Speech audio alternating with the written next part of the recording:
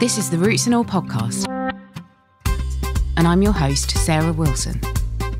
Join me as I talk about all aspects of gardening with some of the top horticulturists from around the world. Hello and welcome to this week's episode, which features garden and landscape designer and writer Darryl Moore.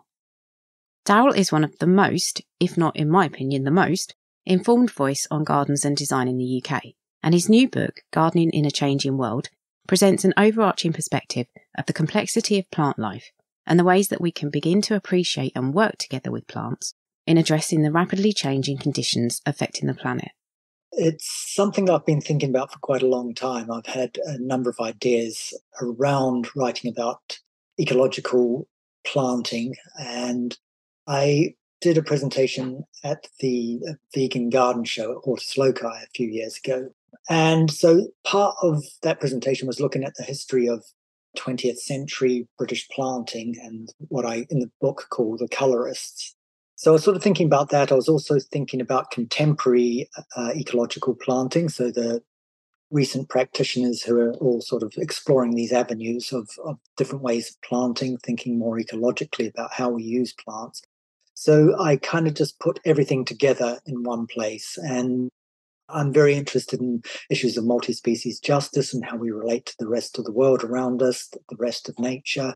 So that was an important part of the beginning of the book. And obviously it's all framed by the ecological emergencies that we're currently in, the biodiversity loss and obviously the climate emergency. So it was just framing all of those things together really to get people to think about all of these issues. I mean, there's a lot of different issues the book covers. It's pretty wide ranging. So it's just trying to create a sort of a thread between things, connecting up a lot of different ideas. And I guess the book addressed to anyone who's interested in any of those aspects, you know, whether they're interested in gardens or whether they're interested in environmental issues. So I think it sort of addresses concerns that people may have, but maybe haven't thought about these other aspects which intersect with, for instance, gardening or the other environmental issues. Or if you're interested in the environment, you may not have thought about how gardening plays a role with that as well. I think I've asked this question probably of other people, but I'd like to get your take on it. And that is, why is it a problem if we see ourselves as other to nature? Because I think the way that we have othered ourselves from nature has been very detrimental. I think, that's part of the reason why we're living through the crises that we are living through at the moment. So I think it is detrimental. I think it creates this hierarchical relationship where we don't understand the importance of other life forms and we don't respect other life forms consequently. So I think that is detrimental because everything does have roles to play in the world, and all these interconnections are really complex. We don't understand them fully. We understand some of them. We're beginning to understand some more of them, but they are all important. We understand that the diversity part of biodiversity is what drives all of the functioning world around us. So that's why it's so important.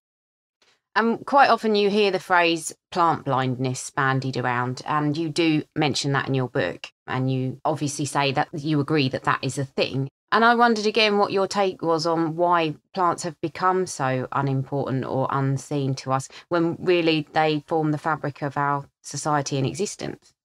You're absolutely right there. I think it's become more apparent since industrialization, where we've become sort of disenfranchised from direct relationships with the rest of nature, and we're engaged in these mediated forms of engagement with it. So obviously the expansion of urbanization as well. So we don't have these kind of immediate relationships where we understand our dependence upon the rest of nature. I think that's been part of it. So, people aren't understanding the importance that plants play. I mean, one of the very most basic things is the oxygen they provide, which we breathe in and need to breathe in order to exist. So that's a very simple thing, let alone all the other benefits they provide. We've just become more and more distanced, I think, over the last 150 years or so. So we don't see plants in the same way that we perhaps used to. And I think that varies culturally, of course. The different cultures, some cultures still do have a closer relationship with plants and understand and respect them in different ways. But I certainly think in the global north and the sort of industrialized period, of the last 150 years, we have sort of lost those connections. And it's funny though, because as you said that, I thought, well, yes, we have lost those connections on a conscious level, but I think subconsciously they do really affect us, even if we don't realise it. And we were both at the Beth Chatto Symposium the other week, and it was really interesting to hear Dr. Gemma Jerome talk about how the Olympic parks were really popular with a lot of people who went to visit, but actually they weren't particularly well loved by the local inhabitants. So I know that you do a lot of work with local communities and planting in public spaces. And I wondered, if you don't get it right, you might not necessarily have people wanting to weigh in or manage it at a higher level, but obviously it does affect people who have to live with the planting and these schemes. And I wondered how much you feel that community involvement's needed in the actual design of public spaces in order for them to resonate with people. It's a very difficult issue, I think, because public spaces, by their very nature, are contested spaces. So there are always a lot of demands on them because there's a lot of different user groups. So there's inevitably, I think, going to be someone who doesn't like what's done. So it's about trying to find a balance and trying to make them as sort of a multifunctional and designed in ways that they will appeal to as many people as possible. So they're flexible, so that it can be interpreted by different cultural groups in different ways. It is really difficult to do that, but obviously engagement with communities is the first step of addressing those issues. And that didn't used to be such a thing. Obviously now that is becoming more important, and I think designers are much more conscious of doing that. Again, it's difficult because often within community groups, you have certain spokespeople who are often more forceful and putting their views across. So again, it's really complex. But I think engagement with communities in the first instance is where the discussions begin. And trying to find creative ways of having those discussions as well, not just sort of an us against them sort of situation, of which design can often get into, but trying to sort of work with people is really important. Yeah. Also, continuing on that theme of not wanting people to feel excluded and kind of taking everybody's viewpoint on board. Again, at the Beth Chatto Symposium, there was Professor Dave Gawson and also Professor Alistair Driver, and they were directly asked the question about the debate of native versus non-native plants. And I know I personally feel, based on the evidence that I've research, and I'm no expert, but I kind of feel that if I had to go down into one camp, I would have to go with the ecologists who are saying, native plants are good for our native wildlife. On the other side of the camp, I know there is a lot of pushback against that. And I think probably it would be fair to say you might take issue with that whole kind of native, non-native plant debate. I wondered if you could explain why it doesn't sit that comfortably for you. I think it's a binary opposition, which isn't ecologically based. It's a human-based distinction, as all binary distinctions are, really, in the way that we view them anyway. And plants are living life forms that, like anything else, find a habitat and are accustomed to certain sort of environments. And we know that they thrive in those communities, which all share those kind of similar criteria. So finding their niches is what's really important. So the key thing about any plant is that it exists in its realized niche. So somewhere that will accommodate most of the requirements that it has. Obviously, when plants develop over thousands of years in a particular place, then they become very well suited. That they also develop and evolve in those spaces along with all the other life forms in them. So when we talk about native plants, that's really what we're talking about, place-specific plants that grow in, we can talk about native plants in a country, but if we take plants from Finland, then they're not going to grow in the highlands. So it's place-specific rather than nation-specific, because nations are, again, cultural ideals, they're boundaries that we create. So I think it's about knowing where plants grow and how they grow. And it's not just those conditions like weather, moisture, temperature, but it is also about the interactions with other species. So I'm fully aware of how what we determine native wildflowers here, interact with other species. I see it all the time. I love it. And I'm, really keen on using these wildflower plants in my projects because I am forming the bedrock of planting, because I think that is really important because they do have those co-evolved relationships. What makes it more difficult is with a changing climate is how they're going to adapt. That a lot of them will, some of them may not do so well. So these are questions, we don't know the answers to these yet, but we do have to sort of start thinking about it and about how it works. So it's really a very complex picture, the way it all interacts. But so I think that's why I would say, we need to be thinking about these co-evolved relationships, that they are really important. But we also need to be thinking that evolution is an ongoing process. So how are these things going to change as well? Yeah, it's really interesting. I mean, that was really key what you said actually about having not an ideal conditions, but conditions in which something can exist and survive and hopefully thrive. But if we try and give every species its ideal conditions, it's never going to happen. And then also we're kind of taking ourselves out of that equation of where we need to also fit in and our influences kind of have an impact. It's a really interesting debate and I'm sure it will go on and on. Another person you mention in the book who I think is a really interesting character, and we don't necessarily know that much about his work outside of his native France, but that's Gilles Clement. And I wondered if you could, maybe talk about his work and why perhaps you think he's not quite so well known. Yeah, that's a really good point. I came across his work about 20 years ago. I went to some lectures by him and, I was fascinated by his work. It seemed really different to traditional landscape architecture. And he was putting things in a much bigger context, a whole sort of ecological worldview of things. And it is really strange that, he is so well regarded in France. He's considered a prominent sort of intellectual and he's on TV shows. He does all sorts of work over there, but he's not seen here. And I really don't know why, actually, apart from the just fact that often happens, but we don't get things from France or other non-English speaking countries don't often get the same kind of prominence here that they should, really.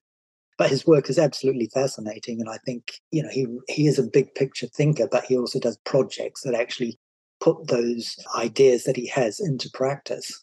Yeah, he's fascinating, and I would encourage people to go and check out his work.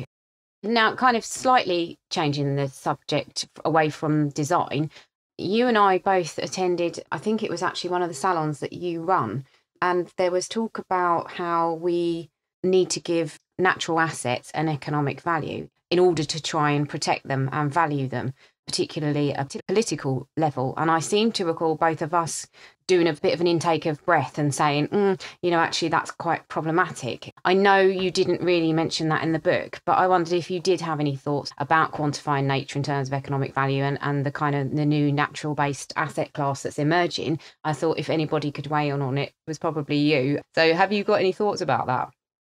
Yeah, I do. I mean, you're right. I think it is really problematic. I can see the logic of doing it to convince some people, but it then just recommodifies everything back into the same profit system, basically, into the whole capitalist mode of production. And we're not valuing things for themselves, then that is a problem. I think you could possibly have both of those things going on as a transitionary thing, but it is really problematic. And I do talk a bit about the sort of economic ideas around the rest of nature, about how we commodify it. But yeah, I do think it's problematic. We do need to value things for themselves in the first instance, but getting there is a big step. So I think if it helps people in the interim, perhaps, then maybe it's a useful tool. But we need to get to that end point, and that's the crucial thing, because that is at the heart of a lot of the problems we're facing. Really, that we're not facing up to the value of that things have in themselves for themselves. There's a bit of a leap of faith required on that front, maybe, and it is a big one. Thinking of things in terms of their economic value, there's a really interesting sentence that you wrote, which is plants are more than purchases, push up property prices. We need to stop arranging them like furniture to match the wallpaper of our consumer lifestyles. And I wondered, is there an alternative to that viewpoint? And if so, what might it be? Because I feel maybe a lot of designers and landscape architects are guilty of doing just that.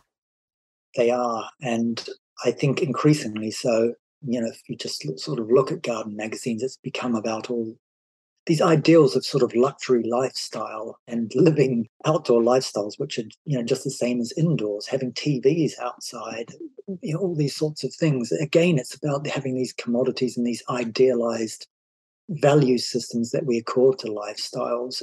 not appreciating the fact that you're outside in the first instance, which is different to inside, and you should be appreciating that in itself, whether there are plants there or not. It's a different thing.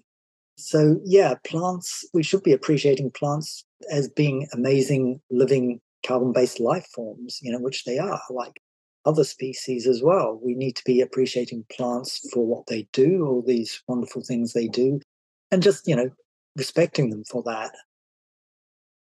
Your book is so detailed.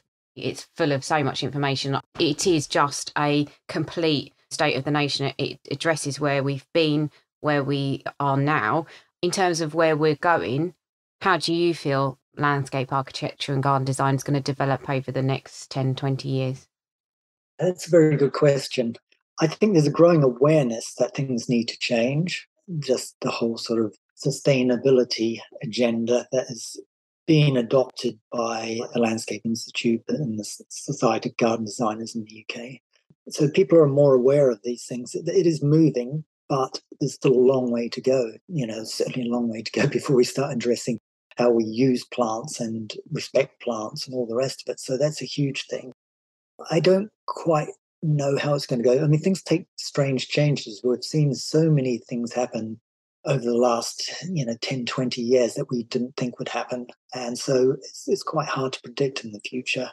I would certainly like to see it accelerate from now that we've sort of made the first tentative steps and that people can start to unpack these things. If people are thinking about sustainability, that's a loaded term in itself, but just as a starting point, as a reference point to create conversations, it's very useful. So I think there's a number of things that it can do. It can look at the whole kind of materials issue of garden and landscape design in terms of where things come from, how they're part of the extractive industries. So there's the environmental costs of the materials we use, but there's also the ethical costs, the social costs, how people fit in those production lines. That has to all be looked at. It's not simply about digging some stone out of the ground, for instance, but it's about that whole chain of production and who's involved in it, the economics of that, the conditions, social conditions in which people exist doing that as well. So they're very big issues, but we've really got to address all of those at the same time. And then we have to get beyond that and look at the whole organic materials then that we're engaging with. So obviously soil is starting to be discussed a lot more. There's a lot of issues to be discussed around that, about digging out soil, leaving soil as it is, using alternative mediums, all these sorts of questions.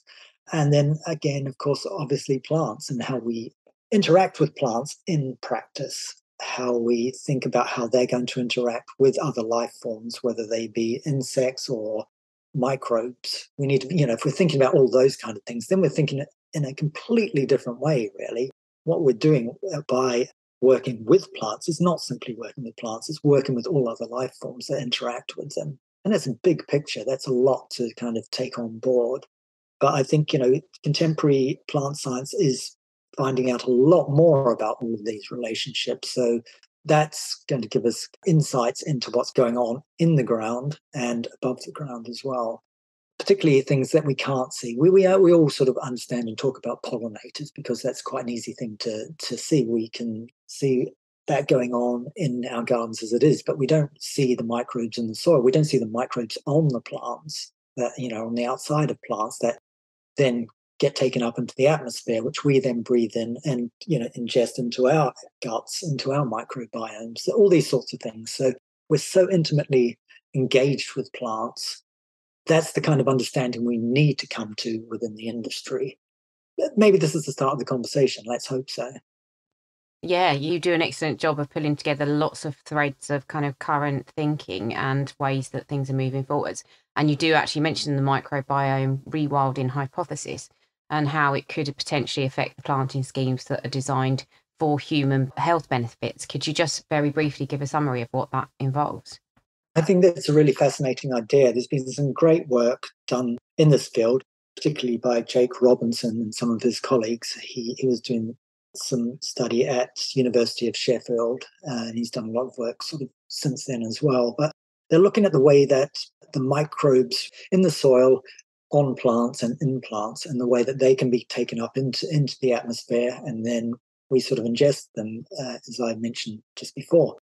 But what that means is different microbes relate to different plants. So just as the pollinators, some are specialists and some are generalists, it's the same with microbes, bacteria. Some of them relate to a number of different plants, but some of them are very specific to certain plants. So if that were the case and we could identify that specific microbes on particular plants that have a certain beneficial aspect for our health, then we could imagine planting those plants for that very reason. So that's a whole different way of thinking about planting. And not that we necessarily should, but that's something that we could do. So rather than planting because we like the color of a flower, imagine planting because we want to have a healthy interaction with certain bacteria. I mean, that's a whole different way of thinking. We're thinking, much more multi-species level there. We're thinking about all the complex interactions that are going on between species. And so we're just thinking in a more sort of joined up way about the world and how it operates around us. Yeah, it's fascinating to think how an aesthetic could develop based around that, where we become not conduits, but a piece of the design process when there are loads of other factors at play. And it's not just, as you say, because we like a pink flower. Yeah, it's a really, really fascinating subject. Yeah. We become part of the cycle, part of all these different cycles going on. We're not just the end recipients. We're just at one sort of part of that whole process. And it makes you wonder if we would feel so much happier within those landscapes because it makes kind of natural sense. Yeah, well, exactly. I think now that we're starting to talk about sort of health and well-being in terms of green spaces, I think this is the kind of science that's underlying it. Whilst at the moment it's sort of talked about on a psychological level, there is this kind of research going on which showing that there's a science to it. We're understanding that these are actual processes going on, that it's not just in our minds, it's actually in our bodies as well. Thank you very much to Darryl for speaking to me about his book, which I've been looking forward to reading for some time, and it did not disappoint. I really think it's essential reading for anyone looking to get a detailed and comprehensive overview of the state of design and horticulture in the UK up to the present day. And thanks to you for listening. Here's Dr. Ian Bedford talking about a bug that put me off kicking through autumn leaves for years. If there's one feature that's shared by the majority of Britain's 23 million gardens, it's a patch of mown grass that we call our lawn. Recently, though, our lawns have become the focus of campaigns that aim to help the country's declining biodiversity. Campaigns that encourage us to leave grass uncut for a month or two. However, although this is fine for the pollinators, I'm not sure I'd want to encourage other creatures into an uncut lawn for a short period, then potentially harm them when it's mown again. The way I've used my lawn to support garden wildlife has been to gradually transform it over the years into a meandering grass pathway that runs between borders and island beds that I've filled with shrubs and flowering plants that provide year-round food and shelter for the wildlife. And this pathway is regularly mown, which keeps it tidy and ensures that blackbirds still have a place to hunt for worms. Besides mowing lawns, though, they'll usually need a bit of additional attention to keep them looking nice, such as applying an occasional feed and dealing with the odd problem or two that might affect them. And so, recognising the first sign of a problem will certainly help us manage it before it comes too severe. And the usual sign that a lawn has a potential problem is the appearance of yellow patches on it. Patches where the grass starts to lose its chlorophyll and die. Dismissing the fact it might be the result of something toxic on the grass, such as dog urine, the yellow chlorotic patches are more often than not the result of something in the ground that's eating and damaging the grass roots. And although there's a few potential candidates, the most likely culprit will be the creatures that we call leather jackets. Tubular, greyish-brown grubs that have no legs or visible heads. Leather jackets are the soil-dwelling larvae of crane flies, the dangly-legged insects that are more commonly known to us as daddy longlegs. Although there's many different species of cranefly, the species we find in our gardens are often seen at the end of summer, laying their eggs into our lawns. These soon hatch, and throughout autumn, the young leather jackets feed on the grass roots before hibernating underground over the winter, sometimes in many hundreds. Come spring, they resume their feeding, and as they grow, cause increasingly more damage to the lawn before they pupate underground during midsummer. So is it possible to control them and prevent the damage to our lawns without harming the beneficial creatures and the essential microbes that live within and sustain a healthy soil? Well, the answer is yes. And it's not only simple, but cost-free and natural. And it revolves around the fact that leather jackets have a behavioural trait that we can use against them. Because during spring and early summer, they move within the soil in response to the weather. When it's sunny and dry, they tunnel deeper within the soil. Yet when it's raining and wet, they move up near the surface to avoid drowning. So during the summer months, when it's dry, a regular watering of the lawn will ensure that leather jackets are up near the surface and within easy reach of starlings, crows and gulls, the birds that love to eat them. You can download or listen to the podcast direct from the website rootsandall.co.uk. Please also check out my Patreon, where you can make a one-off donation or take out a monthly subscription to help support the podcast. Because if you enjoy the show, please help it continue. I also have a GoFundMe where you can make a one-off donation. Even a one-off donation of £1 helps, and I'll be really grateful for your support. So please go to Patreon or GoFundMe and search for Roots and All Podcast.